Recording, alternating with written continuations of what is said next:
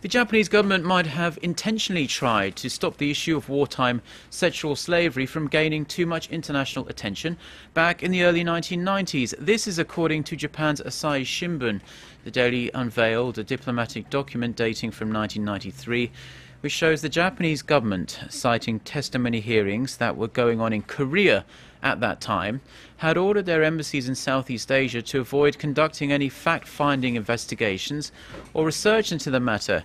The Daily says Tokyo tried to handle the matter quickly and contain the issue by dealing with other countries separately from Korea in the face of mounting criticism at that time.